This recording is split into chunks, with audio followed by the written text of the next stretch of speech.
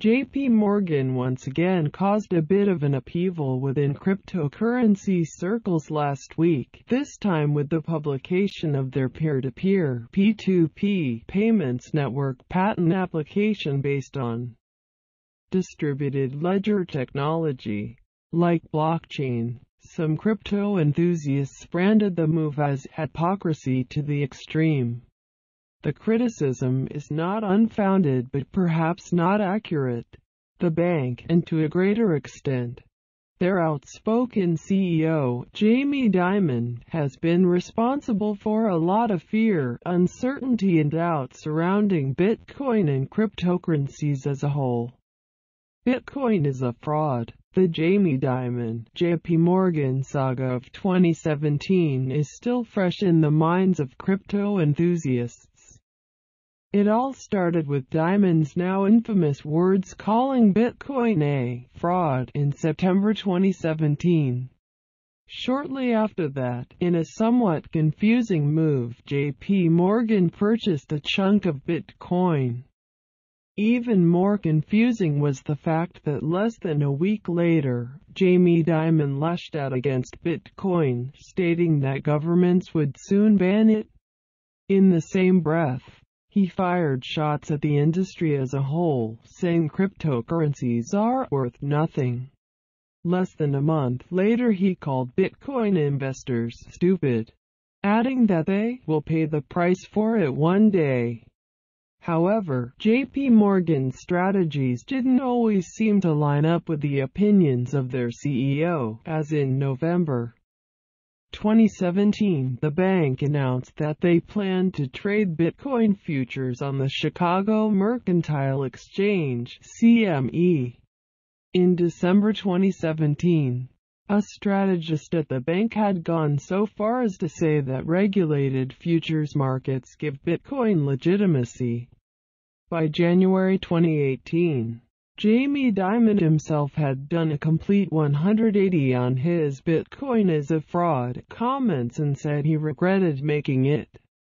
All this happened within the space of 4 months and cemented JP Morgan's perceived reputation and Dimon's personal reputation as the ultimate Bitcoin and cryptocurrency villain.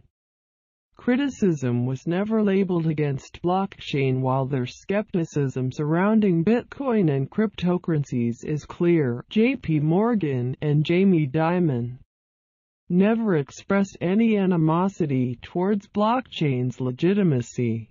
In fact, JP Morgan is one of the underlying technology's earliest supporters and testers. As far back as 1999, the bank filed a patent for an alternative payments network. In 2016 they unveiled Juno and Quorum, two separate blockchain-based projects. JP Morgan is also one of over 300 members that make up the Enterprise Ethereum Alliance (EEA).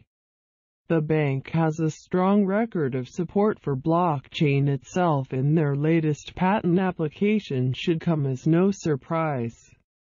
In fact, the bank first filed the patent, which aims to facilitate interbank payments using blockchain technology, on October 30, 2017, a mere 2 weeks after Jamie Dimon labeled Bitcoin investors stupid.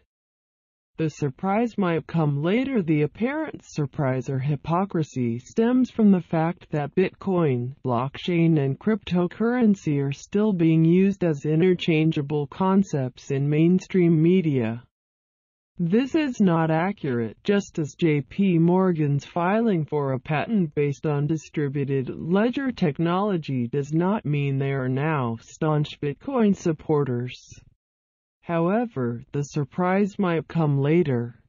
Blockchain has moved on from just being the technology that underpins Bitcoin and has potential use cases other than just as a basis for cryptocurrency networks, including the tracking of vaccines in healthcare, secure remote voting during elections, incorruptible and accurate record-keeping of official government documents, to name a few. Saying that JP Morgan is specifically applying for a patent on a method for processing network payments using a distributed ledger.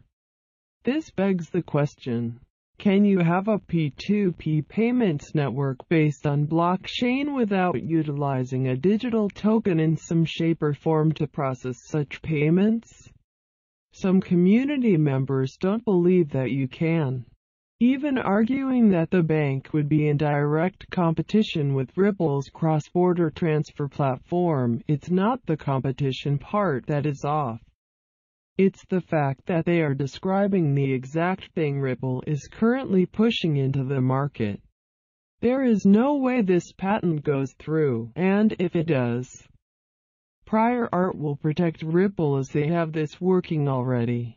It's, as someone else stated, like filing a patent for an electric vehicle today. How does Ripple work? Ripple connects banks around the world and enables them to offer real-time cross-border payment services to customers.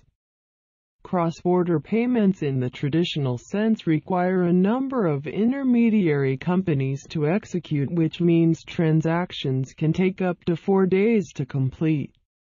Ripple allows banks to sidestep these intermediaries with their transaction protocol, enabling them to execute transactions directly, and in doing so, cutting down costs and processing times. The transaction protocol includes a 5-step process of payment initiation, pre-transaction validation, cryptographic hold of funds, settlement and confirmation. Messaging systems are used to coordinate information exchange between the originating and beneficiary banks, and an in-a-ledger protocol, ILP, ledger is used to coordinate the actual movement of funds. The goal is to speed up processing times, increase end-to-end visibility, increase transaction approval rates, and ultimately lower transaction costs.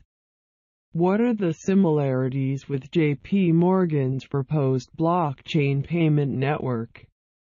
The patent application describes a process of systems and methods for the application of distributed ledgers for network payments as financial exchange, settlement, and reconciliation.